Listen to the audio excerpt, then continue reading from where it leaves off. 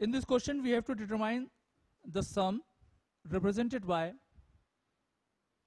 r equal to 2 to infinite 1 upon r square minus 1.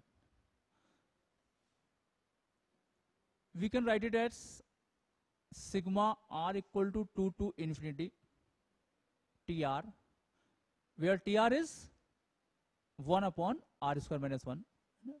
इसको हम break कर लेते हैं ताकि डिफरेंस की फॉर्म आ जाए. It can be written as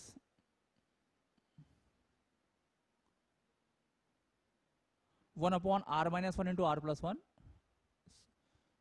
So we can write it as 1 upon r minus 1 into 1 minus 1 upon r plus 1. So we can observe that numerator will be r plus 1 minus r minus 1. It is 2. So put 1 by 2 before this bracket. So using this result, we can write T2 is 1 upon 1 minus 1 upon 3. T3 is 1 upon 2 minus 1 upon 4. T4 is 1 upon 3 minus 1 upon 5.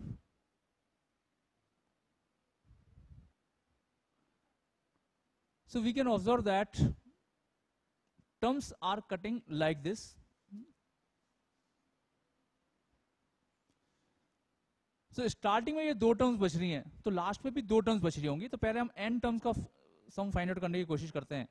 यदि r की जगह n minus 1 रखें तो it will be 1 upon n minus 2 minus 1 upon n, और n रखने पे आ जाएगा 1 upon 2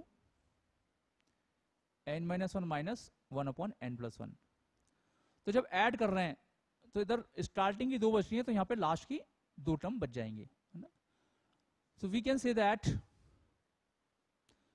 sum of n terms is 1 by 2, 1 upon 1 plus 1 upon 2 minus 1 upon n minus n plus 1.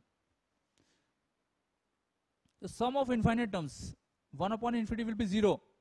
That is 1 upon 2, 1 upon 1 plus 1 upon 2 minus 0 minus 0. So this is equal to 3 by 4. That means correct answer is B.